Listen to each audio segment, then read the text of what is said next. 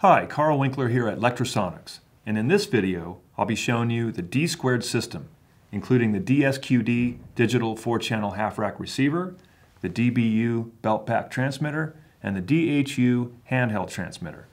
The D-squared system was developed with a wide range of professional users in mind, from broadcast and theater to TV and film production to house of worship and touring. The exceptional rack density of this receiver means you can get 8 channels in one rack space, which is double most of the other systems out there today. The audio fidelity is second to none, with flat frequency response and wide dynamic range, 24-bit 48 kHz digital encoding, and digital transmission. The receiver offers multiple diversity modes and backwards compatibility with our award-winning digital hybrid wireless transmitters. That's right. You can use your existing SM series, SSM, HM series, HH transmitters, WM and MM series transmitters with the DSQD, and it has both analog and Dante digital outputs.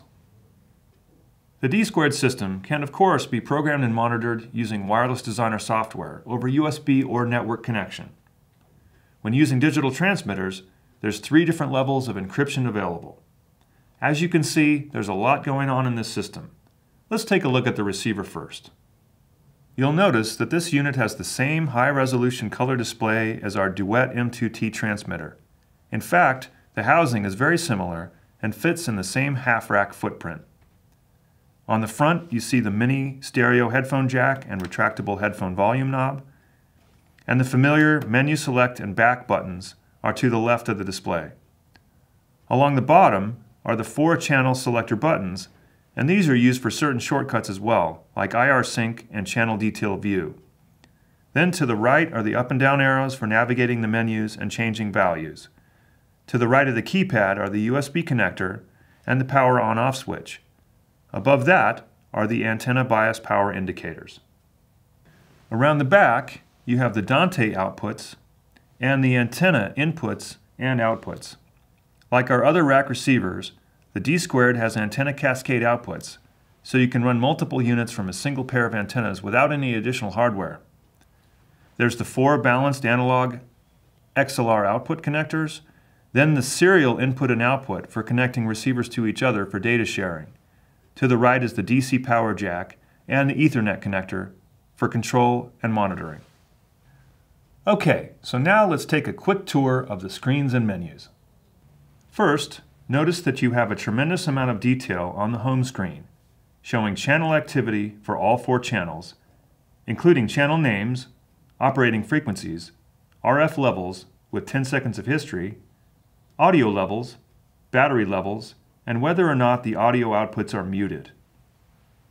Upon pressing one of the channel selector buttons, now we see a detail screen for that receiver channel. Here we get a more detailed view of the same parameters we saw before, but now we can actually make changes to the operating frequency, engage group tuning mode, select a compatibility mode, mute the audio for that channel, change the audio output level, or reset the battery timer. If using a digital hybrid mode, you can change the smart noise reduction setting. Now let's back out of there and take a look at the menus.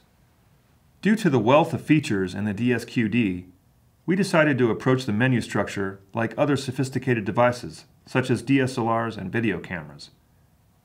So here we see a quick access selection, where the most often used menu items are all together in one place, like manual tuning, RF scanning, group tuning, the IR sync functions, and compatibility modes. Now, back to the main menu, you can see the submenus are broken down into function areas, starting with the RF setup, like tuning, scanning, and frequency group setup. The audio menu setup includes output levels, noise reduction, compat modes, and talkback setup. The infrared sync and encryption menus let you sync your transmitters, create and send encryption keys, and choose what kind of encryption standard you plan to use. The system tools and settings include receiver power management, front panel setup, Dante module power on-off, network settings, and antenna bias on-off. There's a lot in there, and I suggest looking at the manual, which is available to download from our website, to see all the details. The two transmitters currently in the D² family are the DBU belt pack and the DHU handheld. These transmitters are functionally very similar to their digital hybrid cousins. If you're familiar at all with the LT transmitter and the HHA, you won't have any trouble at all navigating these new transmitters. And by the way, one way to tell the difference between the HHA and the DHU is that the HHA has a blue logo in the foot, and the DHU, the logo is gray. Also of note is that the DSQD receiver can pick up channels from an M2T duet transmitter or a DCHT portable stereo digital transmitter. Okay, so what I want to do next is to set up the receiver with a couple of transmitters so you can see how easy it is to use. We'll start in the Quick Access menu. First, let's do a scan so we can see what is happening in the local RF environment. Note that all four receivers scan at the same time. However, you can select individual channels for scanning as well. Then, once they're done and we stop the scanning, the individual channels revert to whatever frequencies were chosen before. Next, you can zoom in to see a detailed view of the spectrum by using the arrow buttons to navigate to zoom, then pressing Menu Select. Now, we can tune each receiver by selecting it first by pressing one of the 4-channel select buttons. Then, use the arrow buttons to tune the channels up or down into the area of lowest RF activity.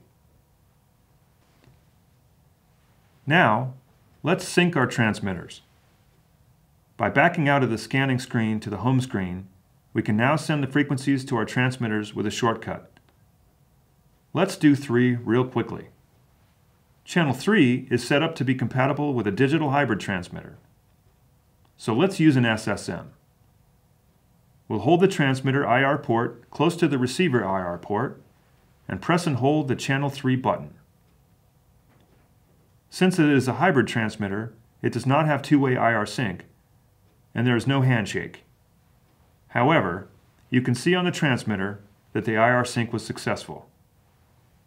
Next, let's sync a digital transmitter, the DBU belt pack unit. We'll use receiver channel 2. Again, we hold the unit close to the IR port and press and hold the channel 2 button. Since the digital transmitters have two-way IR sync, there is a handshake and we can see confirmation on the receiver. One more transmitter to sync up, the DHU digital handheld unit. We'll use receiver channel 1. Same process. Now we're back out on the home screen, and we'll turn on the RF for each of our transmitters. Here we see the RF signal, the blue link indicators, the audio levels, and we are in business. Keep in mind, all these things can be done in Wireless Designer as well. For more information about the software, take a look at the 2 videos on our YouTube channel showing the details of Wireless Designer used with the Duet system. As you can see, the D² system includes a wide range of features and capabilities for the professional user. 24-bit 48 kHz digital audio, several choices for encryption, and extremely wide tuning bandwidth are all part of this system. Not only that, but your collection of digital hybrid transmitters can still be used with this receiver. And don't forget, the DSQD receiver can pick up signals from an M2T duet or the DCHT stereo digital transmitters. The rack density at 8 channels per rack space is even better than that for Venue and Venue 2. Finally, we put a lot of effort into the menu structure to make D² quick to set up and easy to use. So go check it out at your dealer. I know you'll love it. For more information about this or any Lectrosonics product, please visit lectrosonics.com. I'm Carl Winkler. Thanks for watching.